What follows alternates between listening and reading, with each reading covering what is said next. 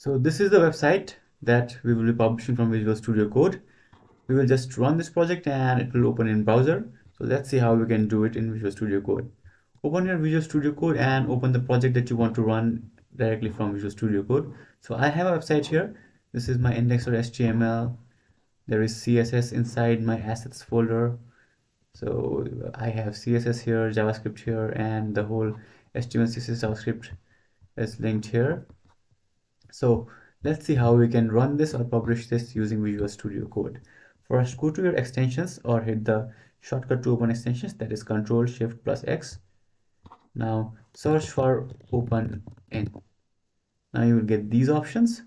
The first one with 8.9 million downloads. Click on this. This is from TechER. Now, as you can read here, it is saying this allows you to open the current file in your default browser. So install it. And now go back to your file and open your index.html. That is the entry point of our website. Now we want to run this. To do that, just right click and click on open in default browser. So click on this and it will open in your default browser. So as you can see, it just opened up in my default browser, that is Edge. If you want to open it in other websites, right click again and click in open in other browsers, and you will see these options: Mozilla Firefox, Opera, IE, and all this stuff.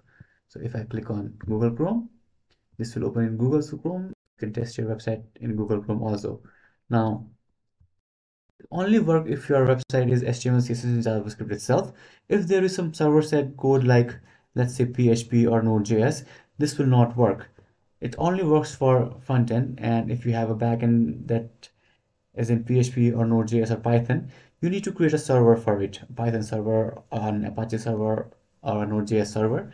Now that is outside the scope of this video. In next video, we will see how we can publish the website if it has a backend code also. If you have any questions, let me know in the comments below.